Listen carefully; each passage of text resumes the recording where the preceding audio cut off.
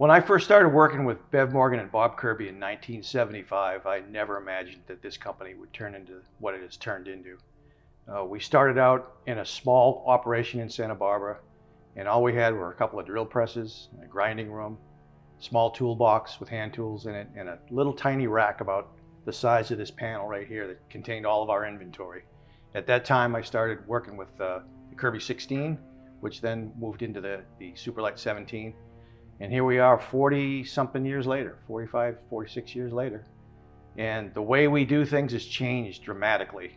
We still use our hands a lot. We still use some of the old techniques we used years ago, but now we've got stuff like this. We have CNC lathes, we have CNC mills, we have several of each.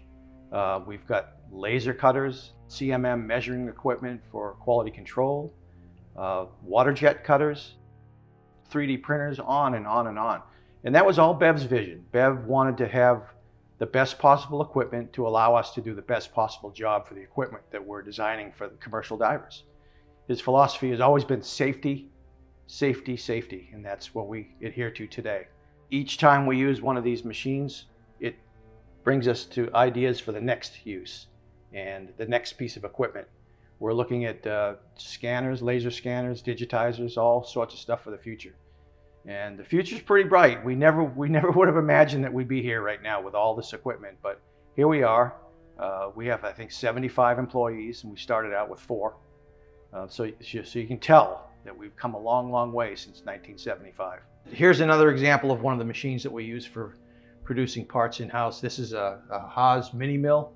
Don't let the size of the machine fool you. This machine is capable of a lot of different things. One of the things that we're doing on this is the side block for the new mask. This is a pretty complicated little part. This machine handles quite a bit of it. I think it's got 8 different tools on here, and it takes a little while to make this thing, but the accuracy and the quality is excellent. Really, really good. Here's another part that gets partially done on here.